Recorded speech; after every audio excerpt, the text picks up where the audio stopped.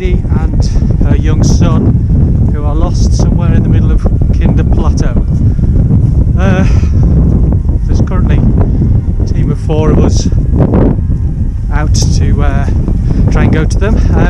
We've managed to get a location of them using one of our tracking tools, so we do have a grid reference, so at least it's not a big search. Hopefully it is just a question of make our way to their location and effectively guide them back down. The big mix on this is obviously we're doing this during the COVID-19 period, which massively changes our protocols. So far we're managing to just distance ourselves as a team from each other, so that's why I'm not wearing PPE. If we have to do anything a bit more than that, where we're going to have to get close in, so if for instance there's a medical problem with them, anything along those lines, then it becomes a lot harder because we've then got to use full PPE to try and get down. In addition to that, it's a lot longer for us. Normally we get a lift in our Land Rover to there, top of Edo Cross, and deploy from there, but now we're only putting one person in that vehicle, just the driver, who's brought the kit up, and we've walked up from base. So it's been a lot longer journey now. Our response is a lot longer.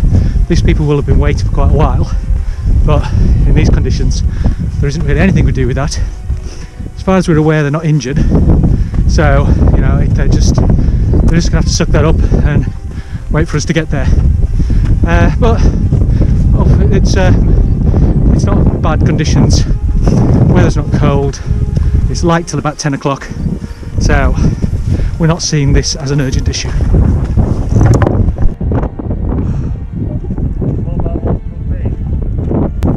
So we've just gone through Kinder Low, Trick Point. A couple of people camping there overnight while camping.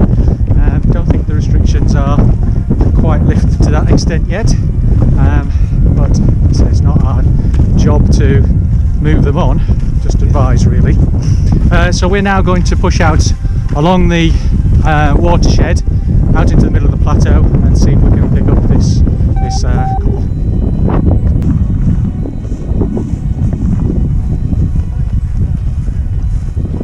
So we think we've spotted the 2 lost people just about a couple hundred metres away.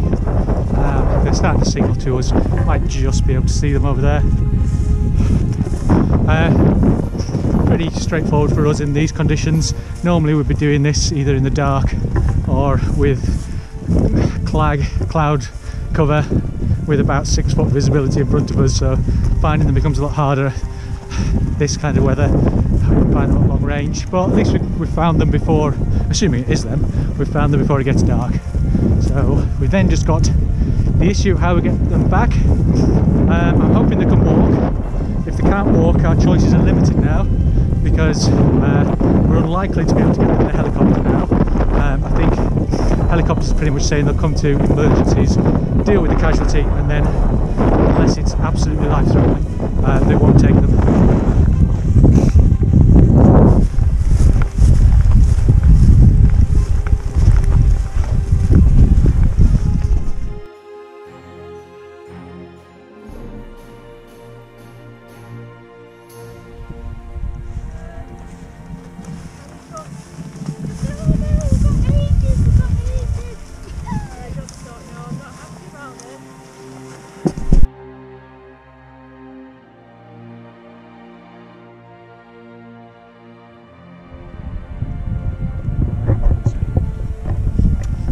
So that's them heading off back with Vinny down to Hayfield in their Land Rover. I think we're going to try and get them back to some kind of a train station so they can get home. A bit of a difficult one really. In theory that was quite a straightforward bread and butter rescue for us. Under normal conditions that would have been fairly straightforward. The weather was okay, just starting to get a bit cold. I think if they'd been out much later they'd have lost the light and temperatures would have gone down quite a lot. I suppose it's just made more difficult by how things are with COVID. Fortunately they could walk, so we didn't have to take too many precautions other than just really keep our distance from them we couldn't get on and do any proper casualty care hands-on with them.